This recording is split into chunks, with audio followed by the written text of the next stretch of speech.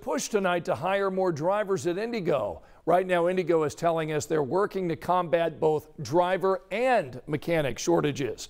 So we talked to the director of transportation training. He told us they can help applicants get the right permit and license. Plus, they've got bus simulators to help train new drivers, making sure they're comfortable and ready to react on the real streets of Indianapolis.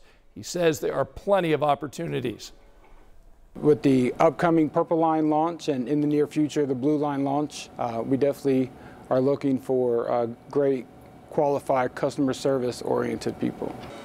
And right now, IndyGo is offering a $3,000 signing bonus. That offer is good through the end of this year.